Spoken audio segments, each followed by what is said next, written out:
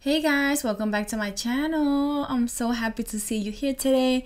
Like always, I'm ready to give it all and get this workout to you guys. Today is Sunday, but you might be seeing this sometime in the week. Today's workout is a circuit. You are gonna do 3 rounds with little to no rest in between.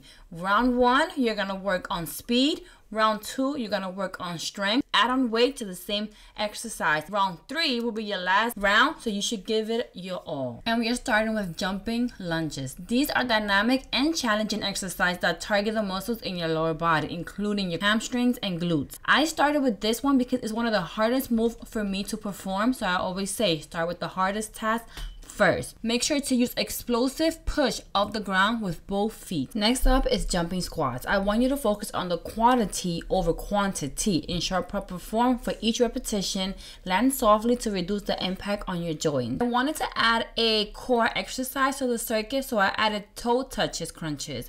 I want you to exhale as you lift your upper body and leg, and also inhale as you lower them back down. Keep your movement control and avoid using momentum. I know it's super hard. Trust me, even I do it.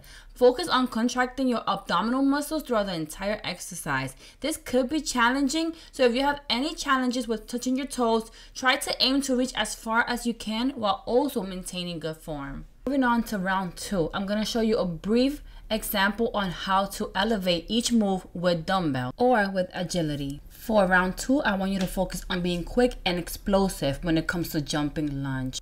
Moving on to squat jumps, I'm going to intensify and challenge your lower body muscles even more by adding weight and doing a 360 squat jump. If you're not ready to add weight to your squat jump, that is totally fine. Work on your speed and just focus on resting less for round 2. Adding dumbbells to your toe touch crush can increase and add resistance to the intensity of this program, which is exactly why I added resistance to round number 2.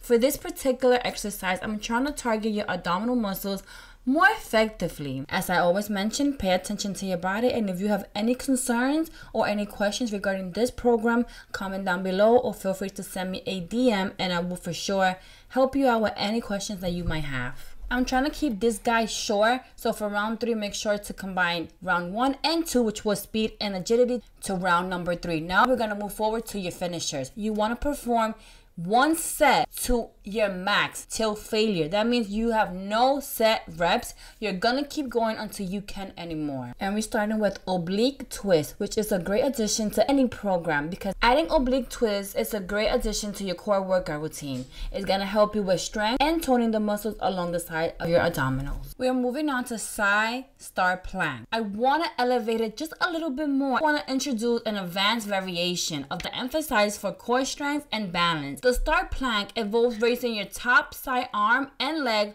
while also performing a side plank.